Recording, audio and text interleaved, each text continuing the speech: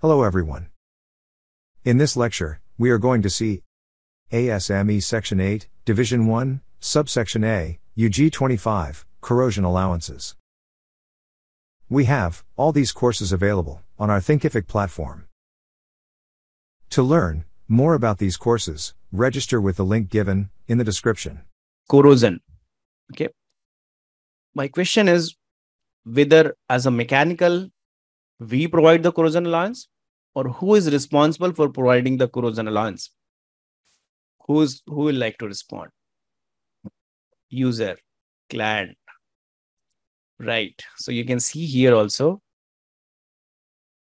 User, yes, process engineer, who is a kind of designated agent, who has been designated the role of client. Okay. So either the client, which is actually maybe the user, or his designated assignment, he has assigned somebody to find out that. So those are the people who are responsible to provide corrosion allowance to us as a mechanical engineer. So when the design has come to us, the corrosion allowance should be given. It's not our duty to find the corrosion allowance. You should understand it. Okay. So if it is not given, ask the client or the process department or the user, okay, to provide the corrosion allowance. We are not the one who should give the corrosion allowance. Okay, this is what code is saying. I'm not saying that. Okay. Now, if user had already a similar equipment and it was in service for a long period of time, and he saw no corrosion occurring, in that case, he may decide to say that no corrosion allowance is required for this service. Okay. So once we are getting it from the client or user, we are okay. We'll just write corrosion allowance 0 and do the calculation. Right. So these are the second point which is there.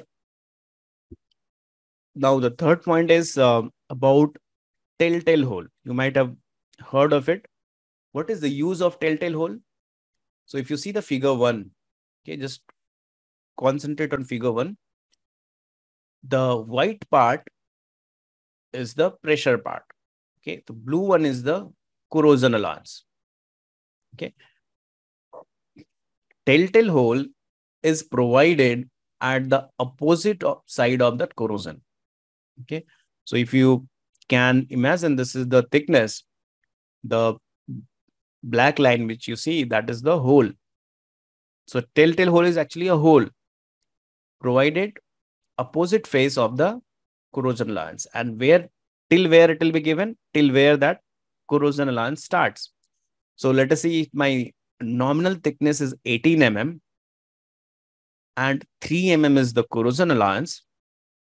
So for remaining 15 mm, that will become the depth of this hole, depth of the Telltale Hole. Now, what is the reason for it? Why we want to give?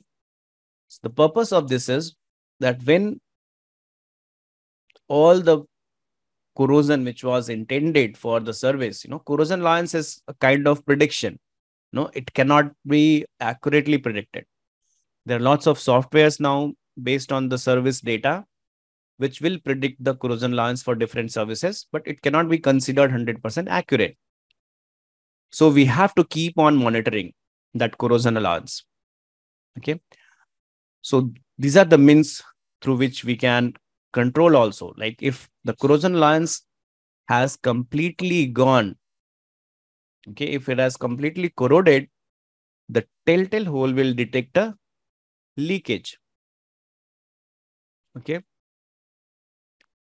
So Telltale Hole will detect a leakage, and this leakage will tell us that corrosion has, whatever corrosion allowance we have provided, that is gone, and now we should replace the pressure vessel.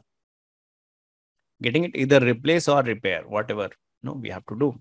If it's very locally that corrosion has happened, then we may decide to repair it. Okay, but best way is to make a fresh vessel. That is the first use of Telltale Hole. Okay, so Ranjit is also writing that escaping the arrested air during the welding. That is a vent hole, that is not actually the telltale hole. That is also a hole which is very similar to this, but the purpose is to remove the air which is entrapped. Okay. So first use is to tell the corrosion. You saw it in the figure 1. The second is that instead of corrosion allowance, there may be lining, right? So lining also may get corroded, okay, or damaged. So when the corrosion happened, same philosophy will work for here also. We'll connect a telltale hole, which will tell us that now there is no lining and you should replace that part. Okay. That is the second use. Now the third use,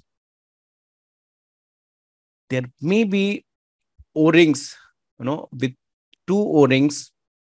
If a flange is connected, okay, in between these 2 O-rings, I can have a telltale hole. Okay. So once that first O-ring, if it fails, the leakage will happen and it will go to the telltale hole. Okay. So there are 2 O-rings. One O-ring has failed. The leakage will go to telltale holes and we'll come to know that one of the gasket has failed. Then we'll shut off the operation, will replace both the O-rings. Okay, and then again we'll start. So before complete failure, we'll come to know that something has gone wrong and we will get the chance to rectify it. Okay. So that is the purpose of telltale hole. Great. There is one more point about drain. So as a design engineer, we have to always remember that at the lowest point of that pressure vessel, we need to have a drain, okay, a nozzle for draining. Okay. So always at the lowest point, like that is the reason we sometimes we keep a little slope for that pressure vessel. So wherever the lowest point is, we'll drill a hole, okay, and connect it with a nozzle. So always we should provide a drain, and that should be at the lowest part of that pressure vessel. Okay, so Amol is saying EL specification call for telltale holes. See, that is a hole for vent, but many time people call it as a telltale hole. Okay, so RF pad, whenever we are welding or doing testing, we can use it for that time. Okay. So it works both for testing also and for leakage of entrapped air also.